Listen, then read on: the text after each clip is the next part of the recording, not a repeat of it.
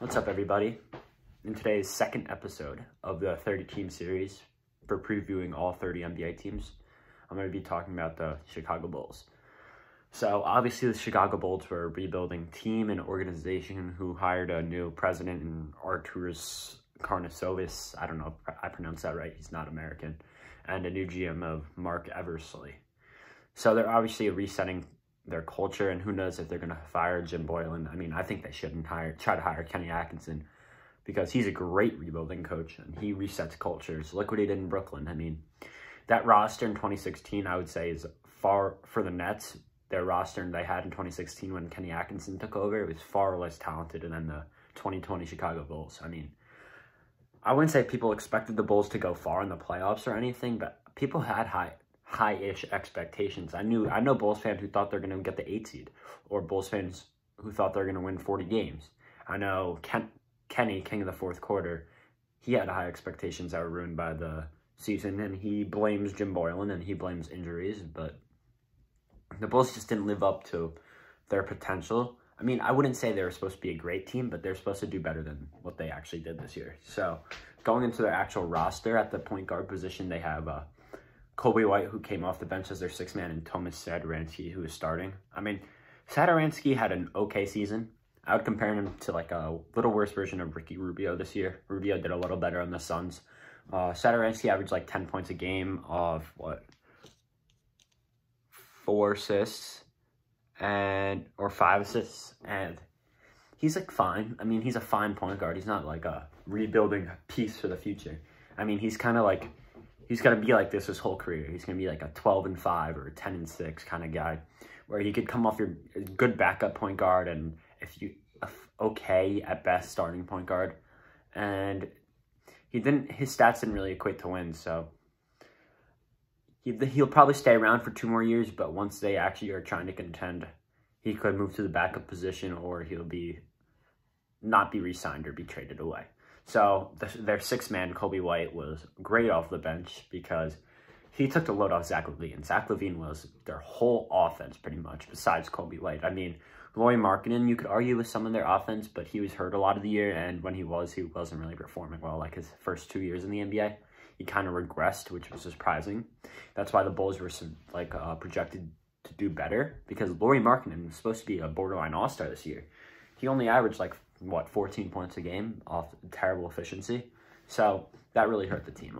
Injuries is a common theme among this Bulls team. I mean, Coby White was hurt.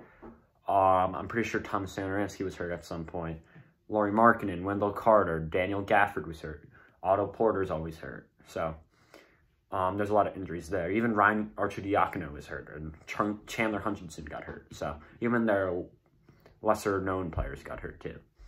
So Coby White had a great second half of the season. He really turned it up to another level, getting out of a rookie slump at the beginning of the year, or just getting adjusted to the league, where he didn't shoot a great percentage from the field just because he struggled early on.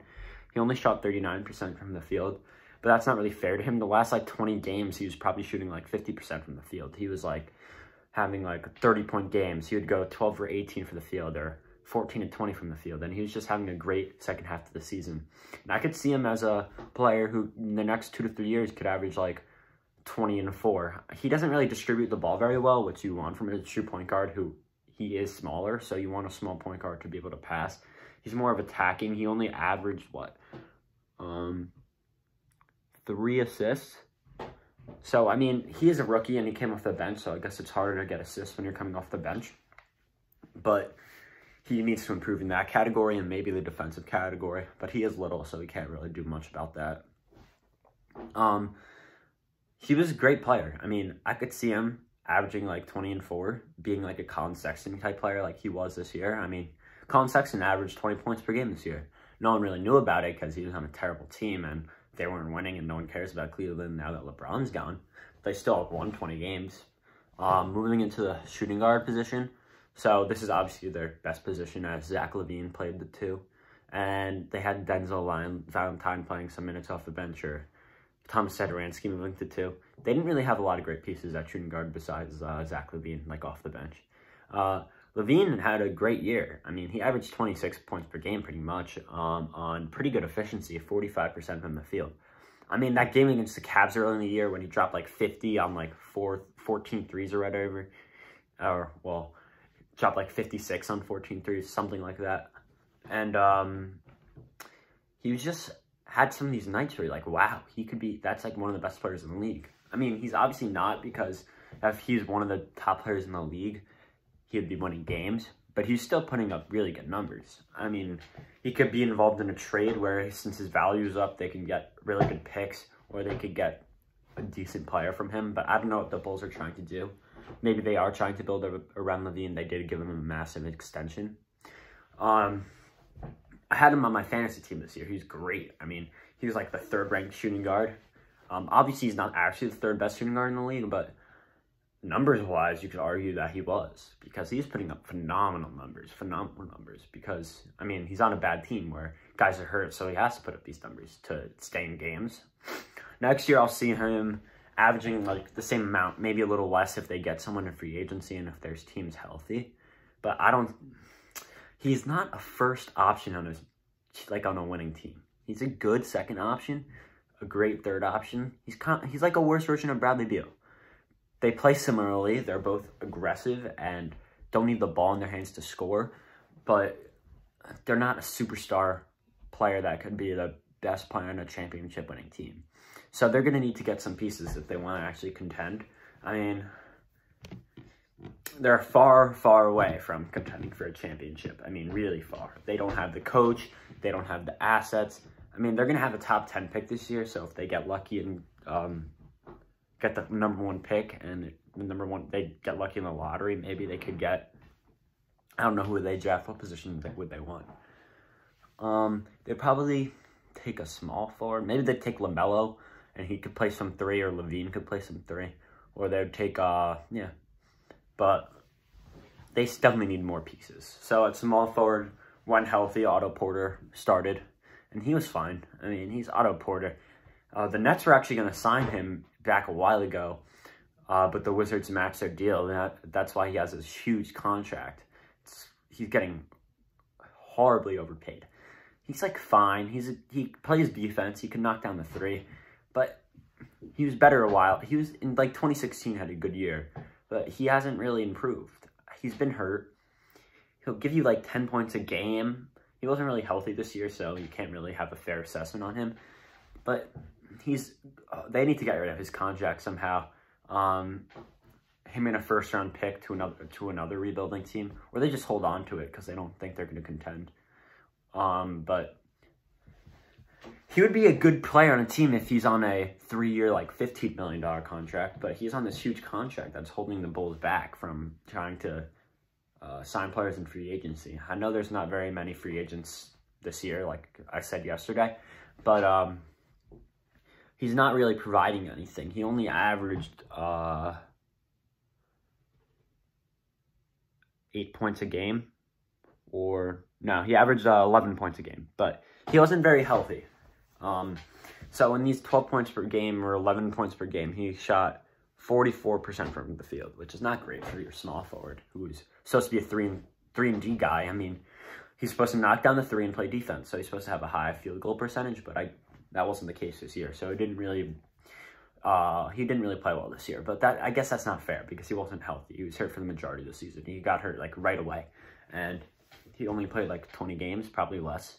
He only played 14 games this year, so that's not a fair thing to say that he underperformed because he didn't really play, but he was a disappointment because he got hurt, and when he played, he didn't play well. So they also had Shaquille Harrison, who was like fine. Chandler Hutchinson was fine. They're like, all their backup positions are like, they wouldn't make any other NBA rosters, or there'd be a bench warmer and they'd just be a reserve. Like Shaquille Harrison, he's athletic. That's really it. He can't shoot really well. He could play some defense, but he wouldn't get minutes on any other team besides the Bulls or maybe the Knicks or teams like that. So moving on to the power forward position. Their power forward position, looking at like the names, it was supposed to be good this year. I mean, Lauri Markkanen and Thaddeus Young. As I kind of touched on earlier, Lauri Markkanen was supposed to be good this year. I mean, his rookie year, he averaged like 18 points per game. And then this year, he only averaged, what, 13 points? So it's just a big disappointment for him that he wasn't able to stay healthy this year. Again, that's a theme. But when he did play some games. He played 50 games this year, and he only averaged 15 points. So, I mean, he was hurt for a bit, but he's still healthy for some of the games. And the fact that he only averaged 15 points on 42% from the field, like, that's not good for your power forward. Like, if Zach LaVine's shooting 45% from the field and he's taking their most shots and he's your shooting guard, your power forward should not be shooting 42% from the field. I mean, he's taking a ton of shots. That's like him going 7 of 18 each game. Like, that's not good. You don't want your power forward doing that. I guess he's different because he spaces the floor, but still, he's your big. Him and Wendell Carter were your two bigs, although Wendell Carter, again, was hurt for a lot of the year, too.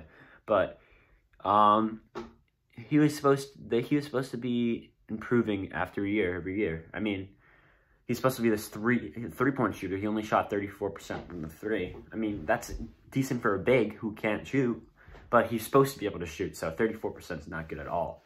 And maybe something was wrong with him this year and he'll improve next year, but it's a little bit concerning that Lauri Markkanen hasn't shown any progression since his rookie year, and he's kind of going more down than up, like a Tyreke Evans kind of guy who averaged 20 points per game his rookie year and won Rookie of the Year and then just fell off a cliff. And you definitely don't want that for Lauri Markkanen. So, Thaddeus Young's a good veteran. He would be a good backup on a contending team, so he was a good backup this year. He played some quality minutes. He averaged like 12 points a game, I think, or 10 points per game. So, he was fine. He's Thaddeus Young. He used to be better. He's a little bit out of his prime. When he was on the Nets and Pacers, he averaged a little more. But what can you expect from him? He's not going to go in and change a game. So, moving on to the center position, Wendell Carter only played 43 games this year, and he was his second year. He averaged 11 points per game and 10 rebounds, which is fine. Again, he's like someone like Jared Allen, but a little different player. He's bulkier and isn't as athletic, jumping wise, and can't just dunk over people. But they're just inside players. They're not gonna reach us. You can't expect Wendell Carter to be averaging 25 and 15 anywhere in the future, just because no centers are really doing that anymore. Like, especially ones that can't shoot. I mean, Andre Drummond, since he's gone in the league, his numbers have only gone down. I mean, his rebounding numbers have improved, but his scoring numbers haven't improved just because he can't shoot. It's the modern NBA now. You need to have people who stretch the floor. That's why Porzingis is going to be able to put up good numbers. He's 7'1" and he can stretch the floor and can dribble. I'll see him as like a 15 and 12 kind of guy down the line, which is fine. A good starting center down in the future right now, an average starting center. A great backup center on a championship team. They also have Daniel Gafford, who I really like a lot. He could protect the rim. He got blocks every time he was in the game. He only averaged 1.5 blocks per game, but it felt like much more. I mean, he only played 21 games, but he was a rookie. He's a second-round pick, and I really like his game. I mean, he's an athlete, and he's everywhere. And if he could develop his offensive game and polish it, he'll be a good player, a great backup. Wendell Carter, Daniel Gafford mix would be a great mix. And overall, this team, it's like they have a lot of work to do. In the draft especially. If they hit on someone in the draft, if they draft a LaMelo Ball or anyone, if they draft R.J. Hampton, he's not really projected high. If they draft a Cole Anthony who dropped a bit into projections, or a Anthony Edwards somehow, they could, in 2-3 years, they can be a contender, but they have a lot of things to do before they could put their name in with names in the East. I mean, even the Nets, who are the 7th seed, now have KD coming back, and the Magic have more superstars than them, who are the 8th seed. The Pacers, the Celtics, the Sixers, the Raptors. I mean, I don't see them beating any of these teams or getting better than these teams unless they hit on one of these draft picks. Because there isn't very many free agents that would sign with the Bulls or there isn't very many free agents in the first place. And getting a free agent to go to Chicago, they haven't won since Jordan. I mean, they had that stretch with D Rose, but he obviously wasn't able to stay healthy, and the whole thing fell apart. But sadly, I mean, I want to see D Rose back in Chicago and win a ring. So if they somehow rebuild their team and someone like Anthony Edwards comes in and is an instant superstar, and D Rose comes back in 3 years and wins a ring with them, that would be the best situation. But it's a little unrealistic considering they need to find a coach. They need to find a backup shooting guard, a starting small forward. Who knows if Lauri, like, even their starters, besides Zach LaVine, who isn't that good. I mean, he's a all-star caliber player, but he's not a superstar. Like, Lauri Markkanen's replaceable. He's averaging 14 points a game. I mean, if he's improving and next year he averages 20, that's not replaceable, but Wendell Carter's replaceable. Shaquille Harrison's replaceable. Kobe White's replaceable. Everyone's just not that great on the Bulls roster right now. I mean, they're still young, but I'd give them 2 to 3 years, and if they're still not doing anything, then blow it all up and start the rebuild again. But the Bulls don't have a bright future, but it's not looking like they can't improve. It's not like a team where you're like, oh, they're a bad team and they're only going to get worse. Like the Knicks. You know the Knicks aren't getting better anytime soon. So there is some promise for this roster, but they need a lot of improvements to be considered in the upper echelon of teams. That's pretty much everything that covers the Bulls. So overall, okay team. Not a great record, underperformed, but with a new coaching staff and a new culture and some new picks and maybe a couple veterans added, they could be a 8 seed type team next year. Maybe replace the Magic as the 8th seed. Thank you for watching. Drop a like, subscribe.